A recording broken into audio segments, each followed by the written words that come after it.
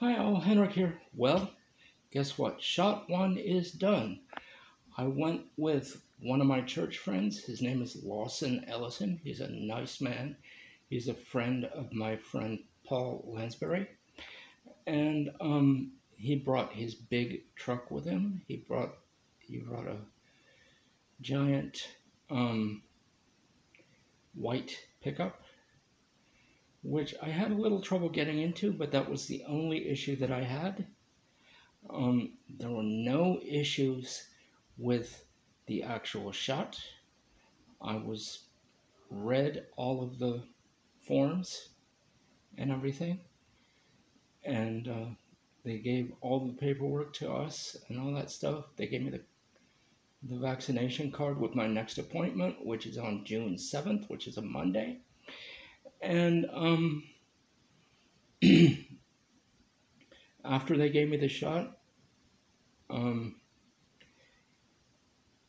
they had me sit there for 15 minutes just to check my reaction, and I had no reaction. They said to watch the next couple of days, to move my arm. I got it on my left arm, which I rarely use anyway, and to take a leave if I need it, and to look for any other symptoms that they have listed. And no, right now, I feel fine as frog fur, thank you very much. So, yeah, the next one is on June 7th. By that time, Paul should be back, and he should be able to do the next one. So,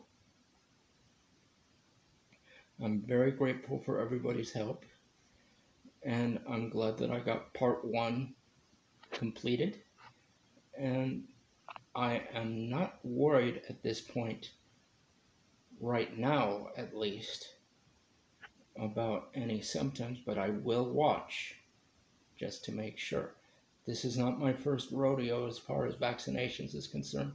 This is my first rodeo as far as COVID vaccines, but probably won't be my last. But right now, I have no problems.